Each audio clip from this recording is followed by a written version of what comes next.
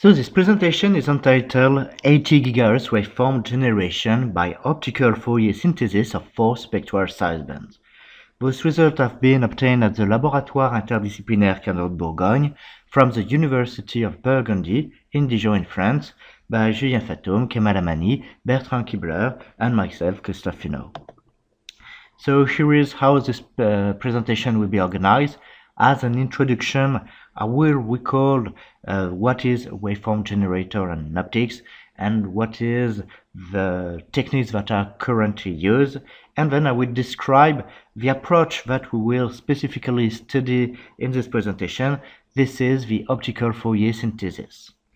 I will then discuss our experimental result obtained at 40 GHz using the direct phase modulation of a continuous wave, and I will show some improvement of this technique to reach a repetition rate of 80 GHz, and this time we use the Kerr nonlinearity occurring in a nonlinear fiber. So lasers now offer a large range of temporal duration, wavelength, and repetition rate. But the waveform for picosecond or femtosecond pulses remain, however, often restricted to Gaussian or hyperbolic second profiles. However, for some application, it could be interesting to have other pulse shapes, such as a parabola, a triangular, or a flat top pulse. Or it could also be interesting to have a device that could be reconfigurable. So there is one technique that already answers all those needs. This is the widely used linear spectral pulse shaping technique. And how does it work? You have an input pulse that is very short, and you have a target that is usually longer than your input pulse, and you will make the shaping in the spectral domain. So you will have the input spectrum. Here, this is a Fourier transform of the input complex field, and your target will be defined in the spectral domain. And to generate your target from your input, you need to multiply your input by a transfer function that is just given by the ratio between your target and your input waveform. Here, this transfer function is complex. Well, this technique works very well, and you now have a wide range of commercial products with some turnkey commercial products at telecommunication wavelength. There is another way to generate those advanced waveforms. It is to benefit from the progressive reshaping that occurs in a nonlinear fiber thanks to the combination between a normal dispersion and Kerr nonlinearity. And with this process, you can generate parabolic waveform or triangular waveform. This is a process that is very efficient in terms of energy. Our approach will be, however, quite different, and what we will use, this is optical Fourier synthesis. So here we restrict our study to a pulse train at a very high repetition rate. So in this case, the spectrum becomes discrete with well-separated spectral lines. And this transfer function to be applied will also be discrete, so that you will only have a few spectral lines to consider. Typically, people use a dozen of spectral lines to obtain a good result. And the question that arises, this is how many components needs to be involved. What is the minimum number of spectral components that you have to deal with? So there have been very nice results that have been obtained using 5 spectral components. It has been published last year in Optica. And using 5 lasers that are stabilized and that are coherent, it is possible to generate very nice waveforms.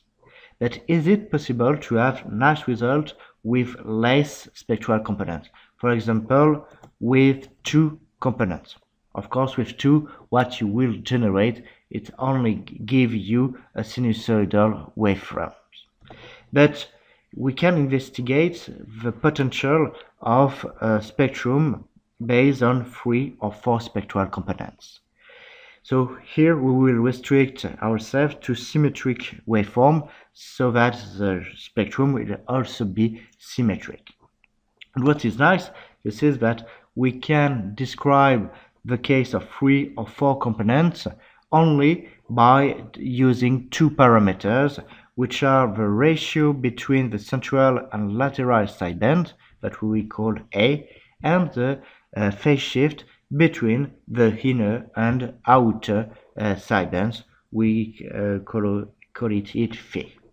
So what we will do, it will be to make an exhaustive analysis of the impact of these 2 parameters, both in the 3 and 4 spectral component configurations.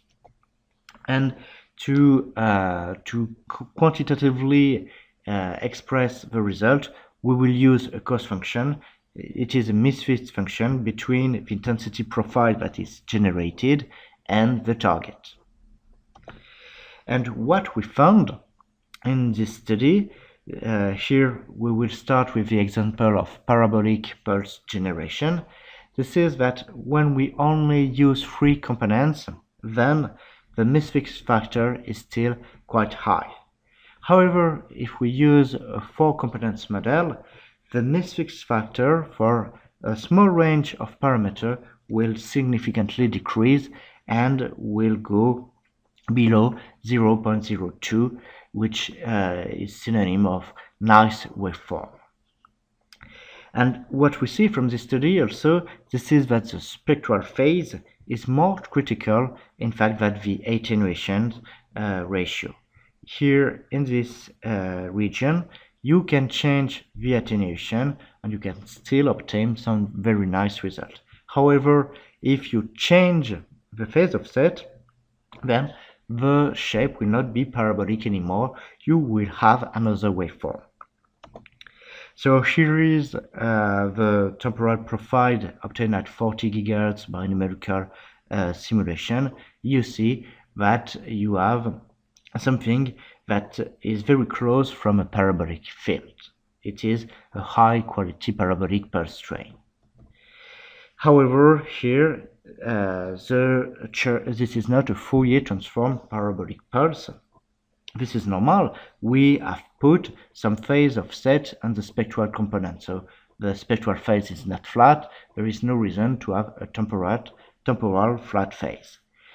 And here, in fact, it doesn't matter because our target, it was to generate a parabolic intensity profile. We have not put any constraint on the temporal chop profiles.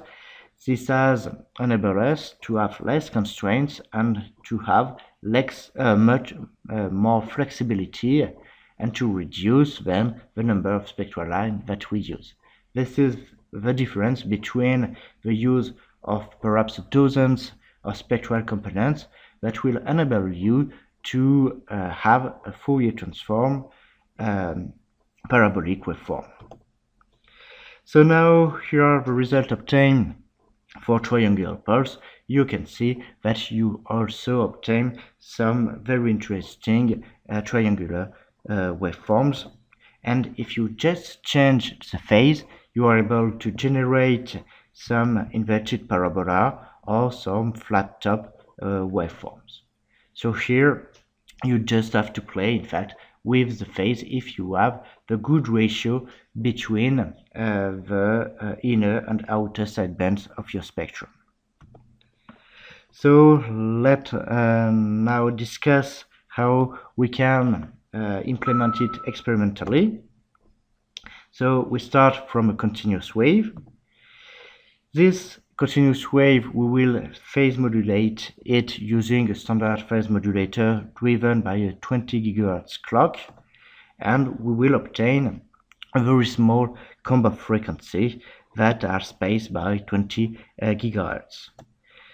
And here is the experimental demonstration of this comb, whose results here are obtained at telecommunication wavelength. And then we will make the shaping. So we will make simultaneously several operations. The first operation that we do, it is to cancel one spectral component over two, starting from the central frequency. And doing this, what we do is to double the repetition rate. So we now have a 40 GHz repetition rate, and we have the four spectral component spectrum that we want to manipulate. The second operation, it is to imprint the correct attenuation between the various sidebands, and also to put the phase shift between the sidebands. And all this can be done in a single operation. And here the experimental result before the linear shaper and after the commercial linear shaper. We see that we still here have some residual spectral line, but it will not affect the quality of our experimental result because the level is reduced. And we monitor the result using an optical sampling oscilloscope that has a resolution of around 1 picosecond. And what we can observe, this is the generation of a very nice parabolic profile. So here we can say that the experimental device works as expected. And when we change the phase between the inner and outer components, we see that we immediately change the intensity profile.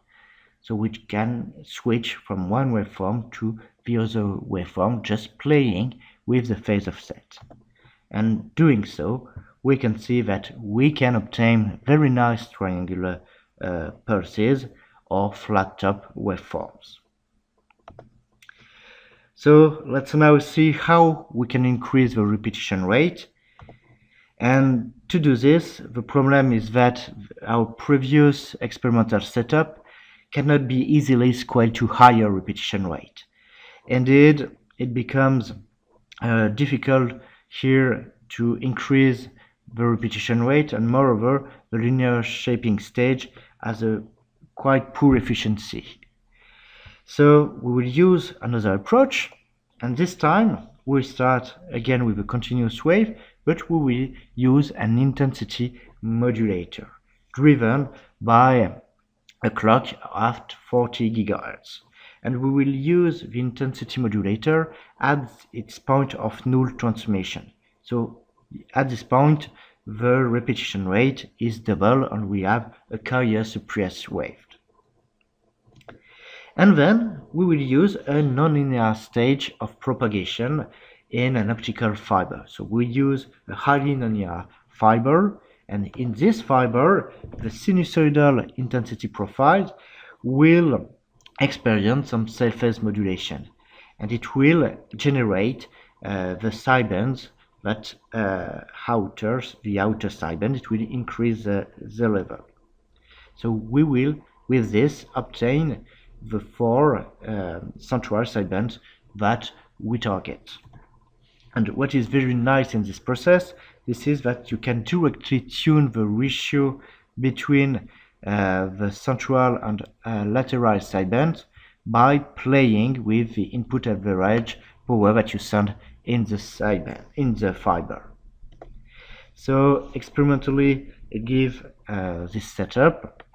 Here we have added a power meter just to monitor the level of the Breuer backscattering that ultimately limits the performance of the highly nonlinear fiber. So there are some ways to control this Breuer backscattering so that we could directly have the good result. Then after the generation of this four sideband spectrum, you can use a stage of linear shaping, and the detection here is a bit different from the previous experiment. We have here used a complex optical spectrum analyzer. So let's see the result. First, here is the spectrum at the input of the highly nonlinear fiber. We have mainly two components, and the spectrum get now new components thanks to the self-phase modulation that occurs in the highly nonlinear fiber. During the stage of filtering, we have here remove the additional sideband. In fact, they are not detrimental, so we could have kept them. We have also cancelled here this small residual sidebands, and what we have also done in this stage of filtering, this is to change the phase between the lateral and central sidebands, and if needed, we have also slightly adjust the attenuation level. And here are the results that we have recorded, and once again we can check that the principle of our method works perfectly. We obtain high quality triangular or parabolic waveform, and we can check here that those waveforms are not Fourier transform, but we know the reason. And if we change slightly the phase shift, we also obtain some flat top pulses, inverted parabola of this kind of double-peaked waveform. So it is now time for conclusion. We have shown both numerically and experimentally that 4 spectral sidebands are enough to synthesize triangular, parabolic, flat top waveform. Compared to the usual linear spectral shaping technique, here we have removed the constraint of on the temporal phase profile. We have also shown that we can switch from one waveform to the other waveform just by tuning the spectral phase shift between the inner and outer components.